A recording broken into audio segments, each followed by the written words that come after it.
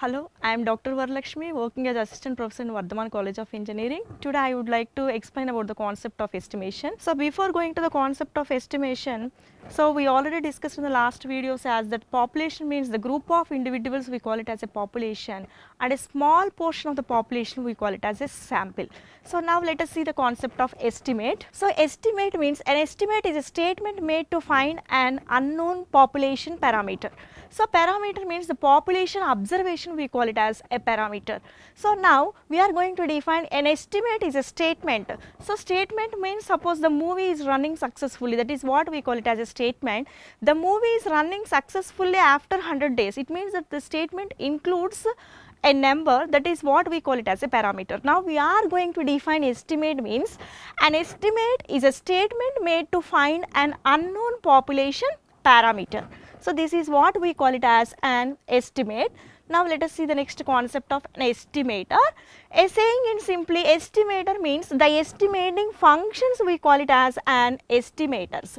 So the procedure or rule to determine an unknown population parameter, that is what we call it as an estimator. This is the difference between estimate and estimator. Now let us see the next concept. We have the types of estimation. So generally we are having two types of estimation, that is what we call it as a point estimation and interval estimation. Now let us see the first definition of a point estimation. So point estimation means if an estimate of a population parameter it is given by a single value, then it is called a point estimation.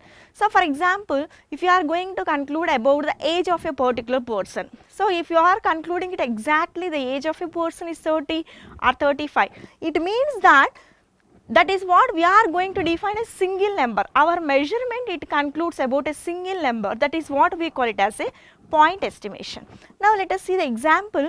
The height of a student is measured as 162 centimeters. So we are concluding about only one number, so that is a measurement, it gives a point estimation. Now let us see the concept of an interval estimation. Interval estimation means if an estimate of a population parameter is given by, it is defining about two values. It means that if you are going to define about the age of a particular person, if it lies between from 30 to 40 or the height of a particular person. Now let us see, the height is given as 163 plus or minus 3.5 centimeters. We are going to define it as we are adding plus 3.5 and we are going to subtracting minus 3.5.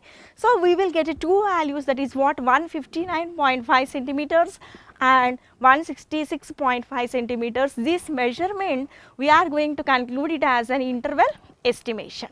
Now let us see that before going to solve the problems of an estimation, we are going to finding out a small theorem, that is the result is a sample mean is an unbiased estimator of the population mean mu. So in the previous concept we defined about the population size. This is what we are going to define it as capital N, and the sample size is denoted by small n, and the population mean is denoted by mu, and the sample mean is denoted by x bar. Now let us see that our result is the sample mean is an unbiased estimator of the population mean mu. So now let us see the proof. Whenever you are having x1 to xn or n random observations or n random samples, it is to be drawn from a given population with the mean mu and the variance sigma square, then we are going to define it as expectation of x bar. So anything we are going to finding out the average of a particular class, we are going to finding out x bar is equals to summation x by n. So now we are going to define it as a of 1 by n summation xi. So I refers to, we are taking here as from 1 to n samples. So and we are going to define it as 1 by n into e of x1 plus and so on plus xn. So we are going to define it as 1 by n into, we have to split each and every value. This is what we call it as e of x1 plus e of x2 plus and so on plus e of xn. So we know that e of x is equals to mu. So now we are going to substitute in the place of e of x1 place as mu. So in the same way we are getting the value of, here the sum of these is n mu. So you have to cancel the value of n. So we will get the value of x bar is equals to mu, and we are going to conclude the sample mean is an unbiased estimator of the population mean. Now let us see the form of the maximum error estimate. So whenever we have the given data of the sample size and we are having with the value of a population standard deviation, we can find out the maximum error estimate by using the formula of Emax equals to Z alpha into sigma by root n. So based on this formula, we are going to finding out the confidence interval also. It means that by using the same formula, we are going to finding out Z alpha by 2. How to find Z alpha by 2 now? Z alpha by 2 is equals to Emax value into root n by sigma. So by using this formula, we can find out the maximum error estimate as well as we can find out the confidence interval also. Now let us see the next formula. We can find out the sample size. It is denoted by n. So the value of n is equals to Z alpha by 2 into sigma by E whole square. So now let us see the next one. We are going to finding out the confidence limits. So this is what we are going to define at a based on the normal distribution. Whenever you are having P of minus Z alpha by 2 is less than Z alpha by 2, we are going to define it as 1 minus alpha into 100% confidence. Now let us see the problem. In a study of an automobile insurance, a random sample of 80 body repair costs had a mean of 472.36 and the standard deviation 62.35. If X bar is used as an appointment to estimate the true average repair costs, with what confidence we can assert that the maximum error does not exceed 10 rupees. So we are going to finding out first, we are going to translate first into the given observations. So the given sample size, it is denoted by n is equals to 80. So first we are converting our given problem into in terms of notation. So the sample is having the mean.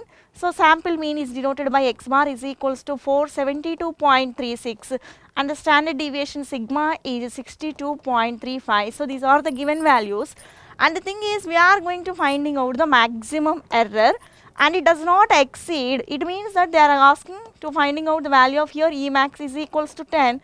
We are going to finding out Emax. By using Emax, we are going to finding out alpha by 2 value. So now we know the formula as Emax is equals to Z alpha by 2 into sigma by root n. So based on this, we are going to finding out the value of Z alpha by 2 is equals to now E into root n by sigma. So now just simply substitute the values in the given thing. So that is what E is equals to 10 into the value of root n is equals to root 80 and the value of sigma is equals to 62.35. We are going to finding out this value. The value of Z alpha by 2 is equals to 1.43. So now let us see that the 1.43. So in the normal distribution in the unit 2, we already know about the values of the table, how to finding out the value of 1.43. So that is the value you are going to finding out for the 1.4 corresponding 3. We are going to write a normal distribution table value. So that is what we are getting it as 0.4236. The value of Z alpha by 2 is 0.4236. It means that in the given problem, we can assert that the maximum error does not exceed and we are going to finding out the confidence level.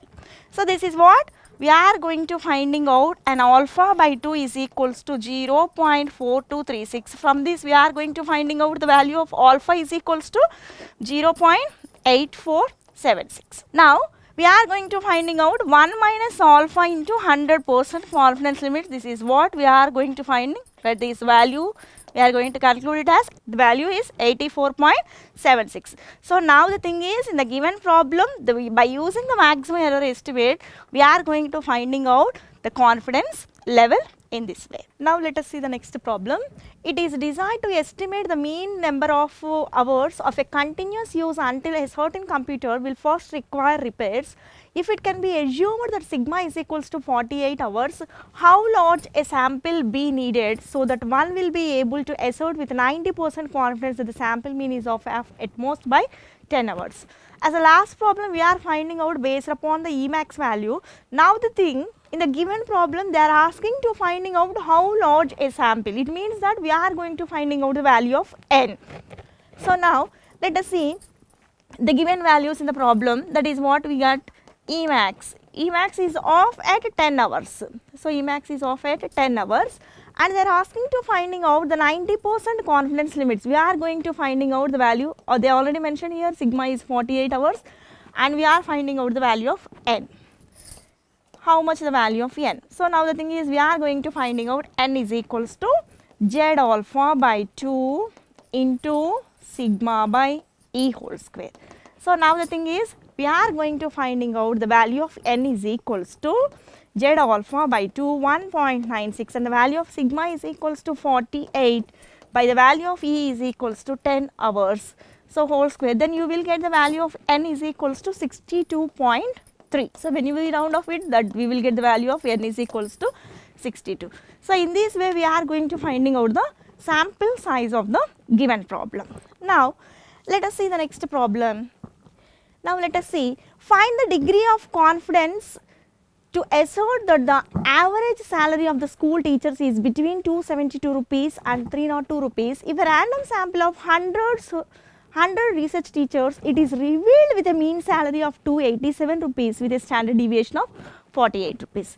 Now in the given problem we have the value of x1 is equals to 272. So it means that the value of when x1 is equals to 272, we are going to finding out the value of first z1. z1 is equals to x bar minus mu by sigma by root n. So now the thing is we have to substitute the value of x bar. So that is what we have the value of 272 and a mean of with a mean salary of 287 with a standard deviation of 48. We are going to finding out, and here the value of n is equals to a sample of 100, so it will be of 100. We are going to simplify this. The first value of z1 is equals to minus 3.125. In the same way we are going to finding out the next value, that is what when x is equals to when x1 is equals to 302, we are going to finding out the second value of z. So that is what, suppose we are assuming it as z1 less than z2, so it will be of x bar minus mu by sigma by root n. So now the value of your x bar is 302 minus 287 by sigma by root n, sigma is 48 by root 100, this is a value of 3.125. So now we are going to finding out the limit based on the normal distribution. So we know that the normal distribution, the curve extends from minus infinity to plus infinity and it peaks at an origin value. So now it is a value of minus 3.12, it is a value of plus 3.12. It means that we are going to finding out the shaded region of this. This is the what value, we call it as a pi of z. So now if the integration is of the value is from minus 1 to plus 1, we have the node minus 1 to plus 1 pi of z dz is equals to, we are going to finding out 2 integral 0 to 1 pi of z dz. So based on this we have one value is having the negative as, that is minus 3.125 and positive value 3.125. Now the thing is we are going to finding out the value of minus 3.125. This is what we are going to finding out the value of less than plus 3.125. Nothing but the value of corresponding with the value of 272. When substituting the value of 272 we got this value, and substituting the value of 302 we got this value. So now this is equals to what we are going to finding out, 2 into probability of 3.125. This is what we are going to write it as based upon the normal distribution. Now we have to follow a normal distribution table value with the value of 3.1 corresponding to 5. So this is equals to 2 into, as based upon the normal distribution table value, so we got the table value here is 0.4991. So when multiplying this it with the value of 2, we got the value as 0.998. But in the given problem they are asking to finding out the confidence. What percentage of confidence we are going to finding out. So it will be of 1 minus alpha into 100% confidence. We are going to conclude it as 99.82% confidence limits. We are going to conclude this solution. Thank you.